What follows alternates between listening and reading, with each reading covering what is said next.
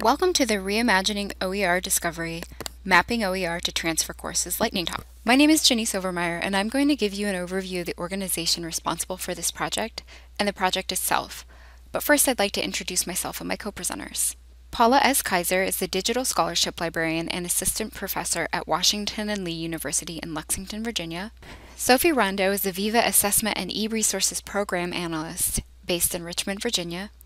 And I'm Jenny Silvermeyer, an OER and Research Librarian at Marymount University, a small private liberal arts college in the Washington, D.C. area. A little about the organization behind this project. The Mapping Project is a project of Virginia's Academic Library Consortium, VIVA for short. Members include all of the 39 state-assisted colleges and universities, the 6 doctoral universities, 9 four-year institutions, 24 community and 2-year branch colleges, as well as 31 of the independent private nonprofit institutions and the Library of Virginia. VIVA's mission is to provide, in an equitable, cooperative, and cost-effective manner, enhanced access to library and information resources for the Commonwealth of Virginia's nonprofit academic libraries. VIVA enhances learning and levels the academic playing field for Virginia students by providing equal access to high-quality electronic resources to students at all member institutions. VIVA's focus on equity made championing OER a natural fit. Through a grassroots movement in the state, VIVA began a pilot in 2016 with the Open Education Network. During the 2018-2020 biennium, the Virginia General Assembly awarded $600,000 in continuing funds to support a new open and affordable course content program. Now I'm going to give you a brief overview of VIVA's open and affordable initiatives to put our project into context. VIVA investigates and supports open educational resource and access models that increase access and affordability to high-quality educational resources for Virginia students. Their multi-pronged effort includes an open and affordable course content committee made up of representatives from all institution types in the state, the administration and funding of a course redesign grant program and other OER-related grants, an OER repository called Viva Open, a curriculum-driven acquisitions program, access to a faculty textbook portal, and last but not least, the Transfer Course Mapping Project. Finally, before I pass the virtual mic to Paula, I'll give you a brief overview of the Transfer Virginia Project and the Viva Mapping Project. In 2019, the State Council on Higher Education in Virginia and the Virginia Community College System partnered to launch a new initiative in Virginia to develop consistency across Virginia lower-level courses offered at both the community college level and at four-year institutions.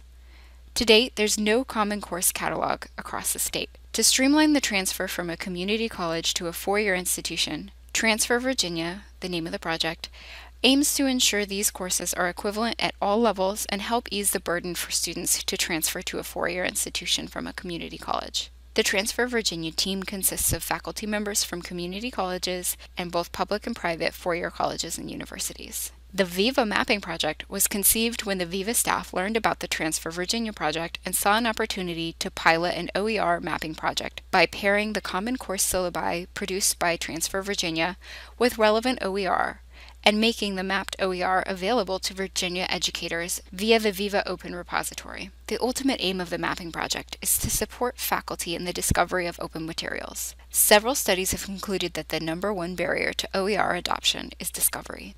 In a nutshell, a Viva course mapping task force, made up of representatives from all of our institution types, oversees the workflows and curation. My colleague Paula will now take the mic and take you through our process. The Transfer Virginia disciplinary working groups create templates that outline course objectives, topics, and learning outcomes. The Transfer Virginia courses are large enrollment, lower-level courses in all major disciplines, from math to political science, history to physics, economics, English, world languages, biology, and more. The Transfer Virginia templates serve the curation efforts of the Course Mapping Task Force as the task force searches existing OER in an effort to find resources that cover the topics taught in the transfer courses. The task force consolidates curated OER in Viva Open, Viva's hosted OER Commons website, following a similar organizational structure to that used by the Louisiana Library Network and their hosted OER Commons website. Additionally, course alignment tags are assigned to the resources, which serve to gather resources together by discipline and course in a hub dedicated to the VCCS transfer courses. In collaboration with ISKME, the Institute for the Study of Knowledge Management and Education, the task force drafted a detailed curation guide that includes workflows and instructions for anyone working on the course mapping project.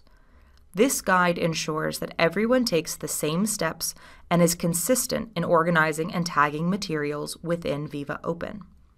The Course Mapping Task Force is a group within Viva Open, which creates a workspace where members can organize identified OER within a hierarchy of folders. Once members are assigned completed Transfer Virginia courses, they find the relevant course templates and review the covered content areas. Members then search within Viva Open, OER Commons, and other external repositories for resources that match the content in the course template. The task force members then save the OER to folders in the course mapping group in Viva Open and assign alignment tags to each resource. Course alignment tags are imported into Viva Open through ISKME's development team. The alignment tags are filtered by institution, subject, and course number. A resource can have more than one alignment tag, and users can filter using the tags within Viva Open. As these tags are added to resources, they automatically populate into collection buckets associated with each discipline in the VCCS Transfer Course Mapping Hub in Viva Open. OER can be filtered by course alignments in each collection. The task force uses a series of spreadsheets to keep track of who is assigned to which subject areas, what subjects have templates ready to use, and what courses need more work. To determine if a resource should be added to the collections in the hub, members use rubrics to rank its comprehensiveness, comparing the contents of the resources to the content areas in the course template and the quality of the explanation of the subject matter. Some resources map strongly and cover every content area for the course, while others need to be combined with other resources. Curators include as many resources as relevant in order to give teaching faculty several options to use in their course. The task force felt that the project would be stronger if teaching faculty reviewed the selections, and from this idea, the faculty sprint was born. I'm Sophie Rondeau, and I'm going to talk to you about the course mapping faculty review sprints. An essential component to the course mapping project involves faculty reviews of curated materials. To actively encourage faculty reviews, Viva hosted its first biology faculty review sprint in late July 2020, followed by a sprint in music and history in late October 2020. Faculty from doctoral, 4-year, and 2-year institutions reviewed OER curated within the context of Transfer Virginia courses. The URLs to the OER in Viva Open and the Transfer Virginia course templates were shared with participating faculty. The course templates provide faculty with detailed course objectives, topics, and learning outcomes. Using Rubric 2 from the Achieve OER rubrics, faculty are asked to rate the quality of explanation of subject matter. They are also asked to rate the resource for comprehensiveness to determine the extent to which the OER covers topics addressed in the courses.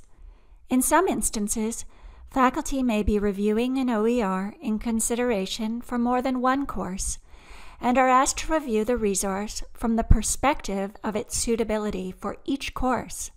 The sprints are hosted synchronously during an allocated 4.5-hour time frame to support a cohort structure that enables faculty to share and learn from each other, as well as to address issues in real time as faculty encounter them.